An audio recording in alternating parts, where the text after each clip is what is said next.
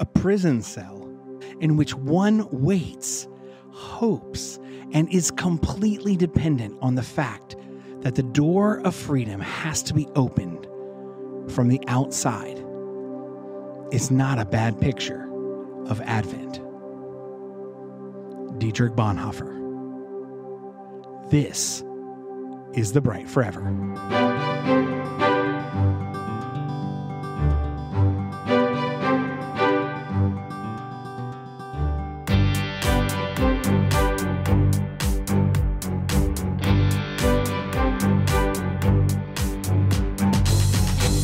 Hello, and welcome to The Bright Forever and our special series, Hymns of Advent, where each week we discover the power and richness found in some of the greatest Advent hymns of the church. My name is Andy Peavyhouse, and I am your host and guide on this journey through the Advent season. This is our fourth and final episode in our Hymns of Advent series. It has been great getting to spend this time with you and dig through just a handful of the amazing songs that make this Advent season so special. If you're here for the first time and you're wondering why we are talking about this thing called Advent, and you aren't really sure what it's all about, take a minute and go back and listen to episode 6 about hope. In that episode, I give a quick rundown of the Advent season and what it's all about. For those of you who have been with us and are geared up for the final episode, I am going to just touch on where we have been and discuss the themes that have guided us through these episodes. The word Advent, meaning coming or arrival, is marked by 4 themes. One theme for each week of the 4 weeks leading up to Christmas Day. In those 4 themes, we focus on expectant waiting, repentance and reflection, scripture reading, and the symbols of the themes surrounding each week. Week 1, we discussed hope. Through the lens of O Come, Emmanuel, we stopped for a moment and stepped back to look at the Old Testament prophecies surrounding the coming of the Messiah and the names of God in each verse of that song that point to different aspects of the hope we find in what God has done in Christ. In week 2, we discussed peace. As we listened to the words of "Let all mortal flesh keep silence," we were reminded of the peace that passes all understanding in the presence of our Savior, the Prince of Peace. And in the 3rd verse, my favorite part, we hear that the light of light descendeth, beautifully describing the incarnation, when the Word became flesh and made his dwelling among us. Jesus took on human form to enter into our brokenness and bring us peace. Last week, week 3, we discussed joy.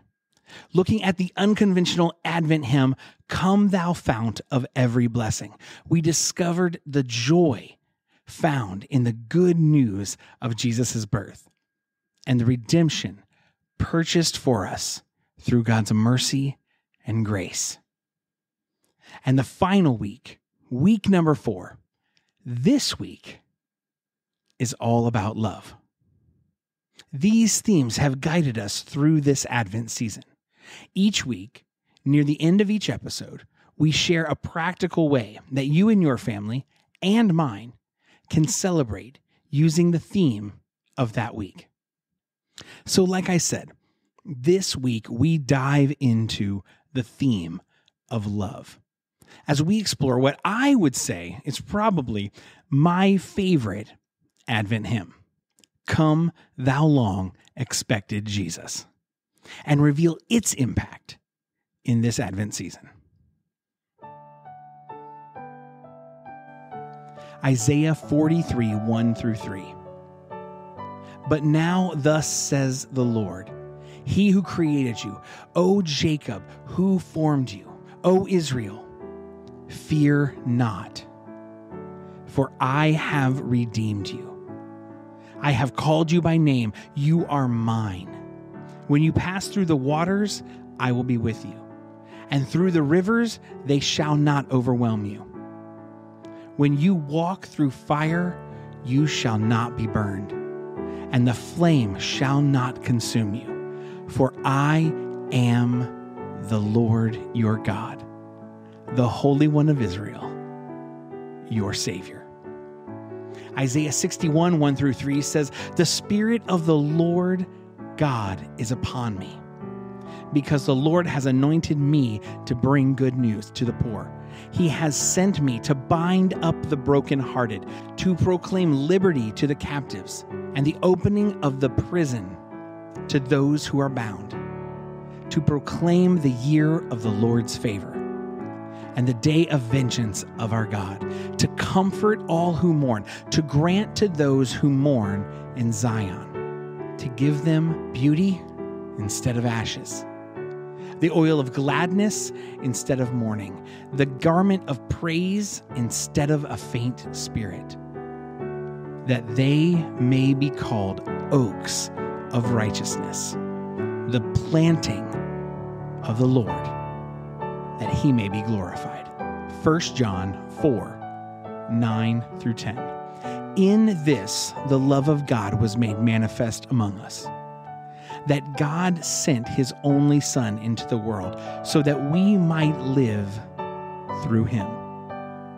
In this is love, not that we have loved God, but that he loved us and sent his Son to be the propitiation for our sins."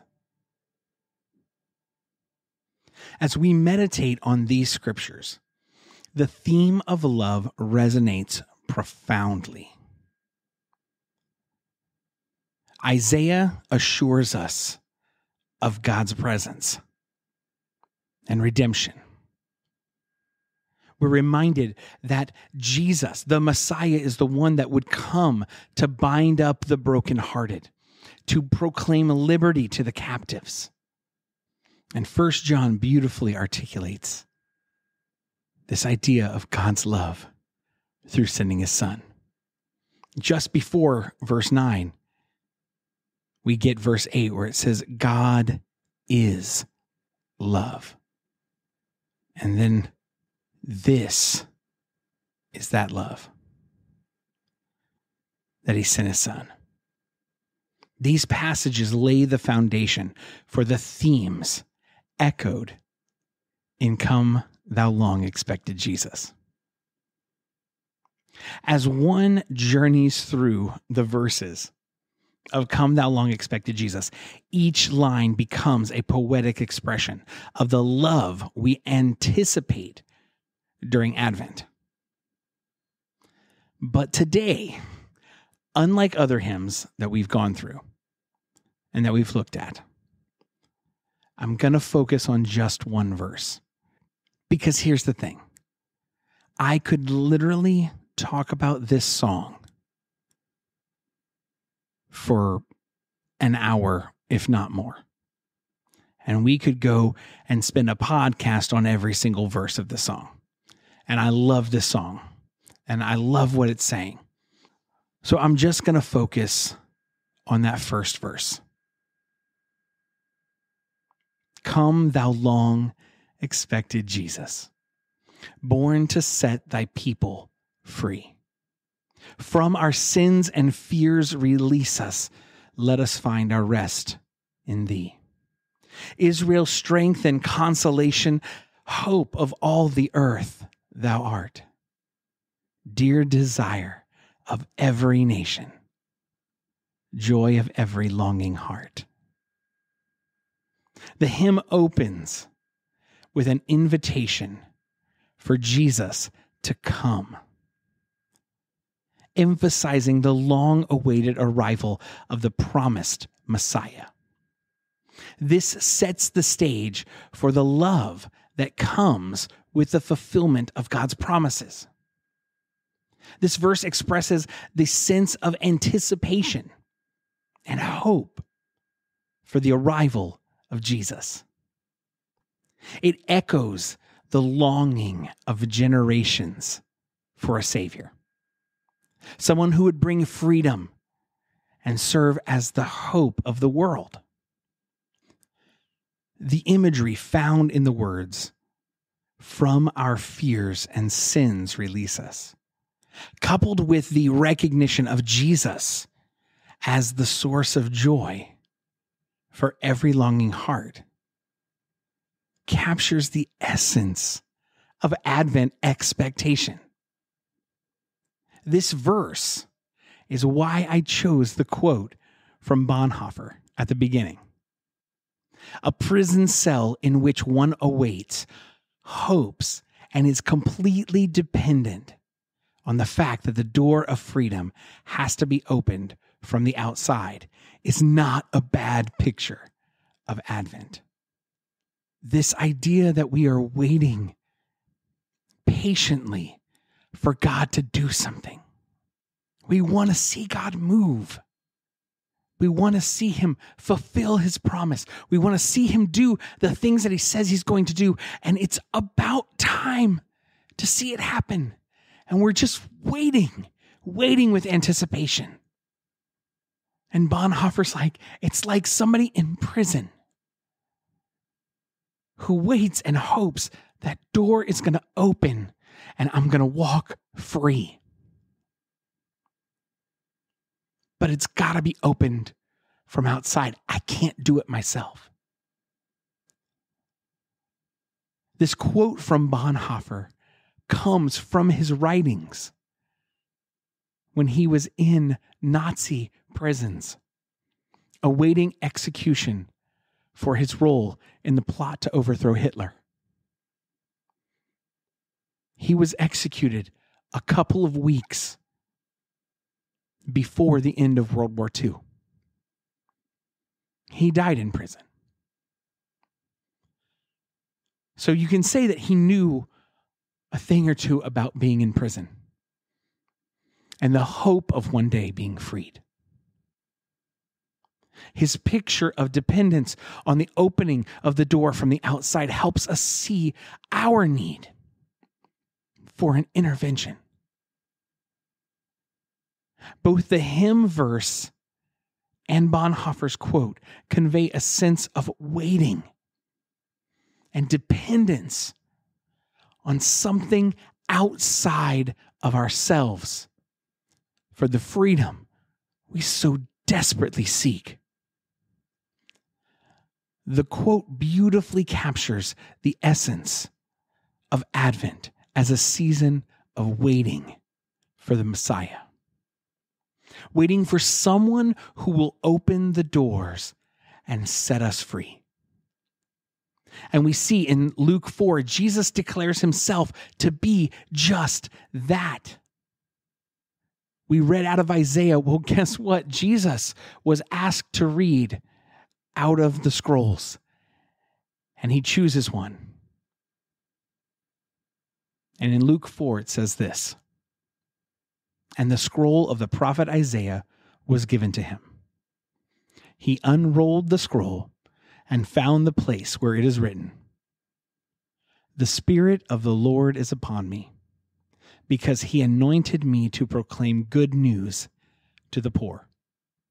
He has sent me to proclaim freedom to the captives and recovering of sight to the blind, to set at liberty those who are oppressed, and proclaim the year of the Lord's favor.'" He is the Messiah. Jesus is here to open the doors and set our captive souls free. This is love. As we reflect solely upon this verse, we see the themes of expectation, redemption, and the power of God's love that sets the captive free in just this one verse. Come Thou Long Expected Jesus becomes a hymn that stirs our hearts with anticipation. Knowing that the love of God is manifested in the arrival of the promised Savior. But we can't just stop there. Just as Isaiah prophesied that the Savior would come, he also told us of this Savior being a suffering servant. In Isaiah 53, verses 2 through 5, it says this: "For he grew up before him like a young plant, and like a root out of dry ground. He had no form or majesty that we should look at him, and no beauty that we should desire him. He was despised and rejected by men, a man of sorrows and acquainted with grief, and as one from whom men hide their faces. He was despised, and we esteemed him not. Surely he has borne our griefs and carried our sorrows. Yet we esteemed him stricken, smitten by God, and afflicted. But he was pierced for our transgressions. He was crushed for our iniquities. Upon him was the chastisement that brought us peace, and by his wounds we are healed." As we reflect on this theme of love, we must remember that the coming of our Savior extends all the way from Christmas to Easter. That anticipation and the expectation doesn't end at Christmas. It continues. It begins to multiply exponentially as we approach God's greatest act of love on our behalf. The day he lays down his own life so that we may have life and life abundantly.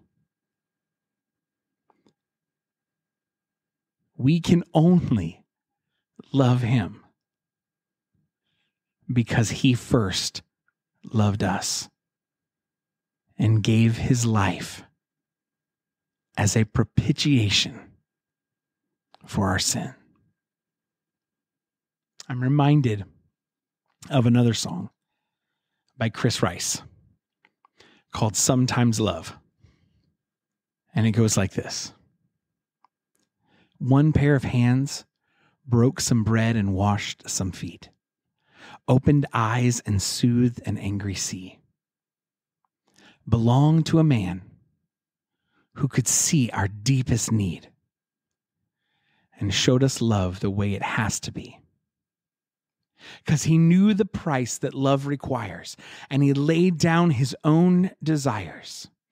He stretched out his hands to save his friends. He said, no other love is higher." And then he says, sometimes love has to drive a nail into its own hand. Sometimes love has to drive a nail into its own hand. This is love. And not that we loved him, but that he first loved us. Jesus came into this world to show us how to live that love. He came into this world to demonstrate for us true love. Him coming into this world is saying, I love you enough to sacrifice myself, to to step out of heaven, to put on flesh, to enter our sorrow and our sadness and do what we couldn't do. Joy to those who long to see thee. Dayspring from on high appear. Come, thou promised rod of Jesse, of thy birth we long to hear. O'er the hills, the angels singing, news, glad tidings of a birth. Go to him, your praises bringing. Christ the Lord has come to earth. Come to earth to taste our sadness. He whose glories knew no end, by his life he brings us gladness. Our Redeemer, Shepherd, Friend, leaving riches without number, born within a cattle stall. This, the everlasting wonder, Christ was born, Lord of all. Born thy people to deliver, born a child and yet a king. Born to reign in us forever, now thy gracious kingdom bring.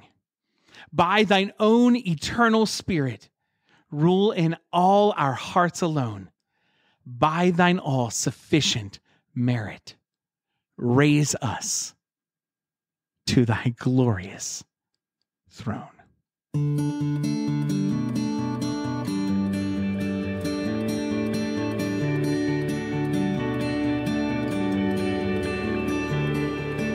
Come, thou long expected Jesus, born to set thy people free from our fears and sins. Release us, let us find our rest in thee.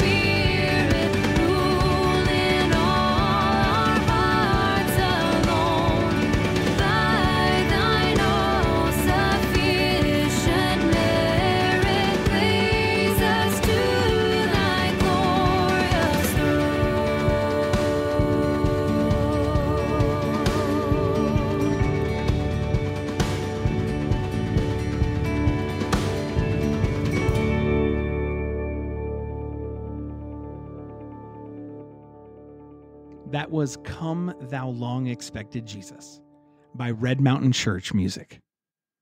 From their 2008 release, Silent Night, Advent Hymns from Red Mountain Church, with Ashley Sperling on vocals. For more information about this album, check out the album credits in the show notes for this episode. You can find Silent Night and many other albums from Red Mountain Church Music on their website at www.redmountainchurchmusic.com, and the Red Mountain Hymn Collective on www.hymncollective.org. As we approach the culmination of Advent just before Christmas, let's respond to the theme of love by sharing this love that God has given us through Himself with others. Let's spread some acts of kindness throughout our communities. Take a moment each day to intentionally show love to those around you. Let the love of God just so permeate your heart. Let's be so moved by the love that God has for us that we intentionally go out and show it to those around us. It could be just a kind word, a thoughtful gesture, or simply spending quality time with friends and loved ones. Capture these moments in a kindness journal. And on Christmas Eve, gather together and share what you've entered, reflecting on the joy and the love that you've been able to share during this Advent season. Remembering that love, real love, comes not from us, but through a heart that has been transformed by the power of the gospel and the love of our Father, who first loved us. As we draw the curtain on this Advent series, we've journeyed through the themes of hope, peace, joy, and love, guided by some timeless hymns that echo profoundly this idea of anticipation and expectation of the Savior's arrival. Together, we've explored the promises of God, found solace in the prospect of peace, rejoiced in the joy of redemption, and immersed ourselves in the boundless love that comes not just from the birth of Christ, but the fact that we know He's come to give His life for us. In the spirit of hope, may we approach the unknown with confidence in God's promises. In the pursuit of peace, may we find stillness amidst the chaos of life. In moments of joy, may we celebrate the reality of redemption. And enveloped in God's love, may we in turn love one another. Let's not allow these themes to be confined simply to the days leading up to Christmas, but let's allow them to become the rhythms of our daily lives, guiding us with hope, wrapping us in peace, lifting our hearts with joy, and filling our souls with love.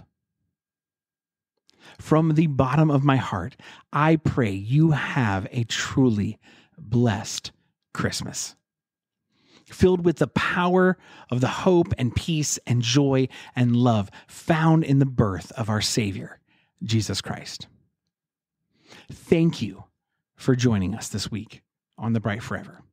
Remember to follow us, review us, and of course, subscribe. If you are interested in supporting the work we are doing here on this podcast, please consider becoming a podcast partner. Simply click the support the podcast link in the show notes or at the top of our website at www.thebrightforever.com and sign up for one of our monthly subscription plans.